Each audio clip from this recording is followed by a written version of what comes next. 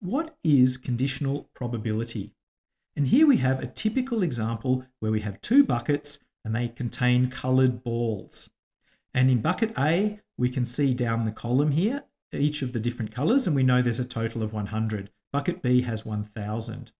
We might ask ourselves, if we were to choose a bucket at random, let's say with 50% chance, and then pick a ball out of that bucket, what's the probability that we get a yellow ball, for example? And if we look at this table, you might be tempted to think, well, there's a total of 91 yellow balls. There's an overall total of 1,100. So you might be tempted to think the overall probability of getting a yellow ball is 91 out of 1,100. And if you do that, then you'd be being tricked because you wouldn't be taking into account the conditional nature of having had first to pick a bucket. And let's look at that more closely. If we look at that more closely, if we only had bucket A, for example, then the chance of getting a yellow ball is 90 out of 100. If we only had bucket B, it's a much smaller chance of 1 out of 1,000. So now when we think about the probability overall of getting yellow, well, half the time we're going to get one with a chance of 9 out of 10. The other half, we're going to only get one with a 1 out of 1,000. So overall, if you took the, we're thinking intuitively, you think the average of the two, it might be something around 45%. And that would be closer to the right answer. So let's actually work it out exactly and see how we do that with conditional probability. So here's the definition of conditional probability. It's the probability that event A happens given that event B happens. That's what this notation means. And it's defined as being the probability that they both happen, the intersection, divided by the probability that event B happens. Now, I don't find this to be particularly intuitive. I prefer to rearrange it.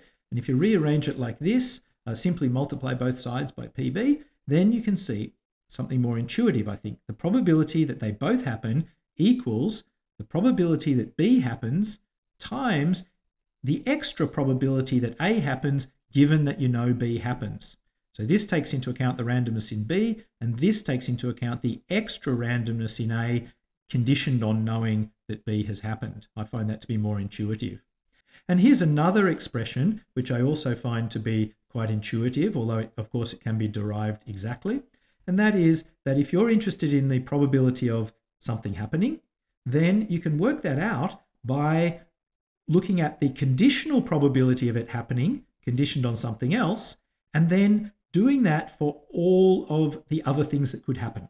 So for example here, probability of X happening equals the probability of X conditioned on A happening times the probability that A does happen, plus the probability of X conditioned on B happening times the probability that B happens, plus you've got to add up all the other terms that could possibly happen.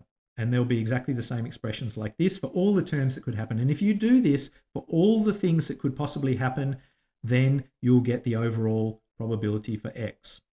So I won't derive this, but let's see it in action, and hopefully it gives, again, more intuition into this important expression. So let's return to our probability here of probability of picking a yellow ball. Well, it's either going to have come from bucket A or bucket B, so we can apply this equation directly now. So here's the probability of Y for yellow. It equals the probability of yellow conditioned on bucket A times the probability of bucket A, plus the probability of yellow conditioned on B times the probability of bucket B.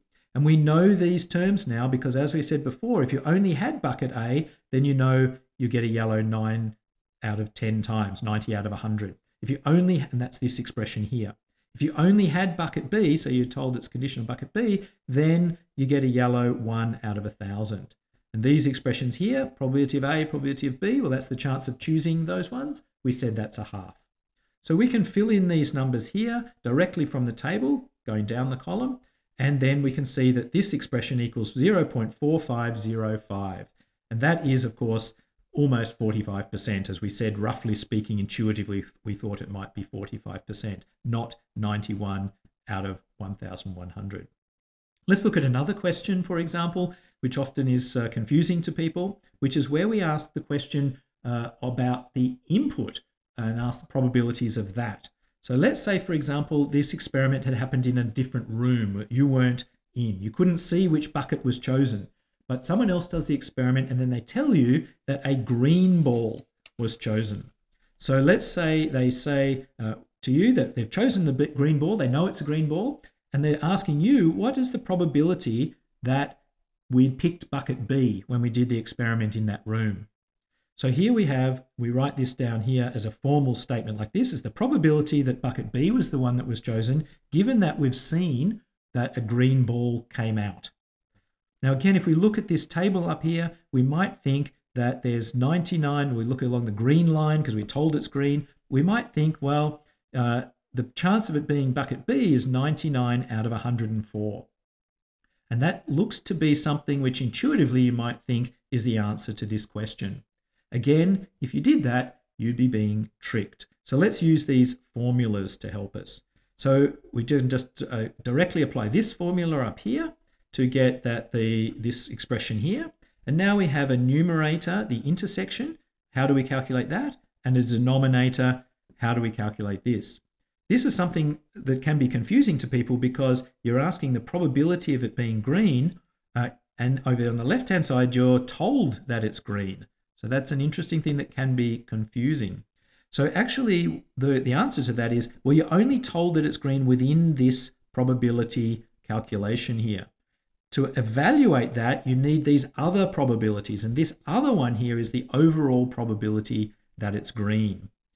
So let's work that out. How do we work that out? Well, we just worked out the probability, the overall probability that it's yellow, so we can do the same thing for green just by doing exactly this expression, replacing the y's by g. So we know how to work out the denominator. What about the numerator? Well, we've got an expression for the intersection over here, and we can just apply that directly. If we apply it one way, we'll actually go back to this expression here. So we need to apply it the other way. So instead of conditioning on the green, we now need to condition on the ball, the bucket being bucket B. So again, we can do this here, apply this directly. We just replace the A by the G, and we can see this expression here on the numerator. So the probability of green given bucket B times the probability of bucket B, just using that expression there.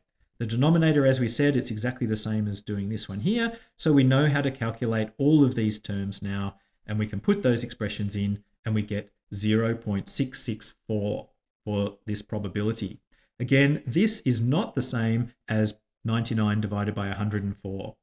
Does it make sense intuitively?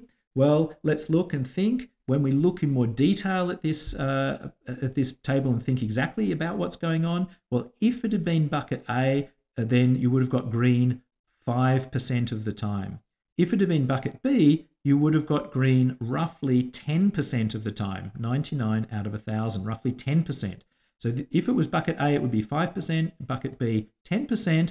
That's a 2-to-1 ratio there, so it's a 2/3, 1/3. And we can see down here exactly 0.664 is, and it's not exactly that because it's 99, so 0.664 is almost the 2/3 that we would expect, because this was twice the chance. From bucket B, there's twice the chance of getting a green compared to bucket A. So it's a 2/3, 1/3 ratio, and that makes sense.